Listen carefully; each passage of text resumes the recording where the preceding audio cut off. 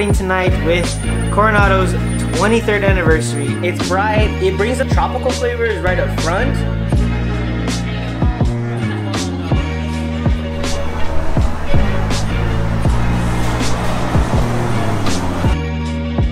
We are here at Karl Strauss's Arts and Amps. I'm really excited to be here and it's really awesome. It's a free event.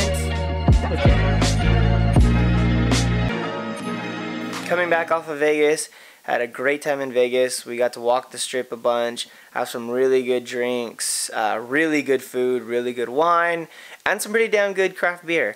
Brought up some from San Diego. Didn't get to drink as many or review them as I wanted to, but we were with friends and I wanted to spend the time with my friends and actually be out there instead of sitting in the hotel room typing up a review or on the strip and writing a review and things like that.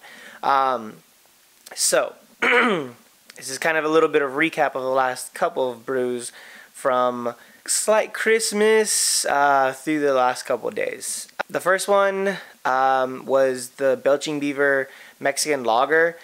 That was pretty damn good. My cousin brought some over for Christmas Eve dinner. Yeah. They're really smooth, really easy drinking, great flavor. In fact, they had a little bit of a peanut flavor, which I thought was pretty interesting. Not sure if that's intentional or if that was like, or if that was unintentional, but it was an interesting flavor profile to kind of switch it up, and it was really cool.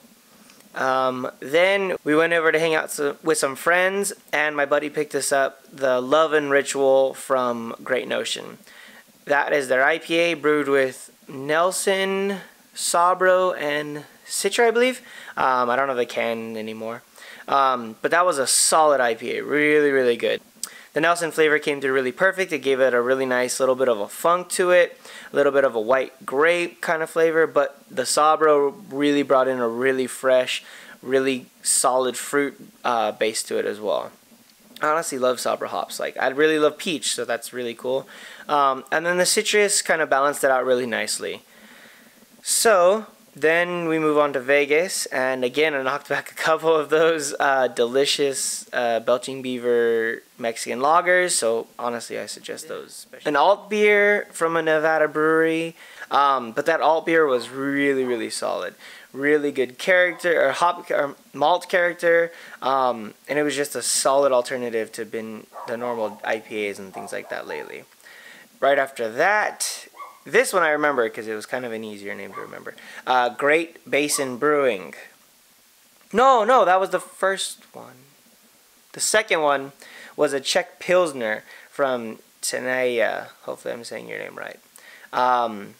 That was another really solid alternative to the IPAs and stuff like that.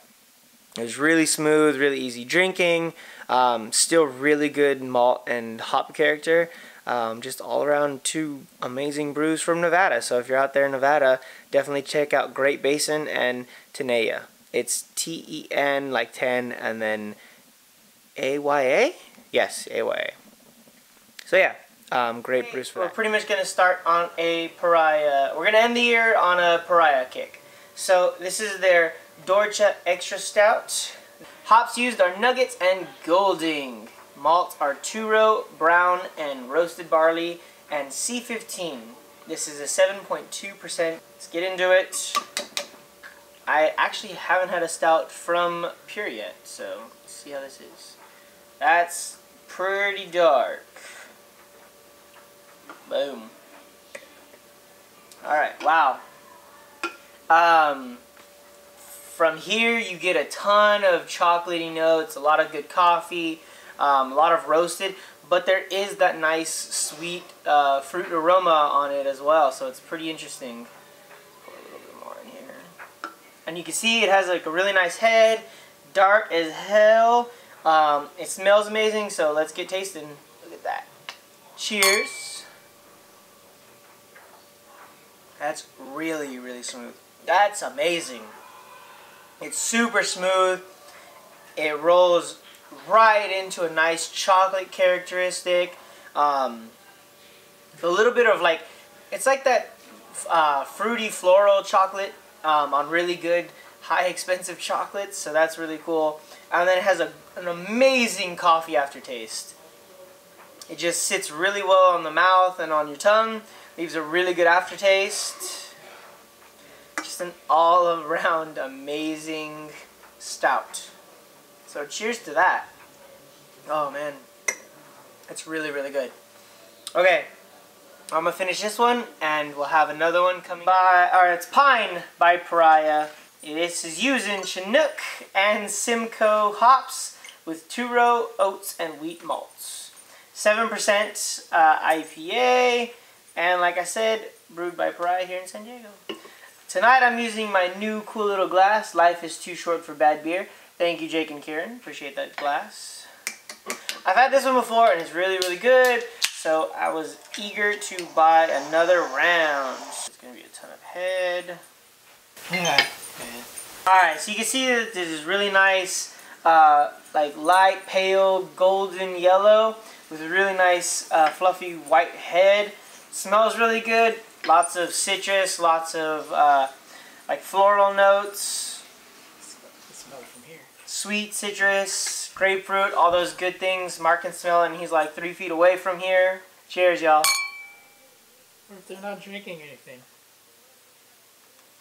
It's metaphorical. Like your success? No, my success is literal.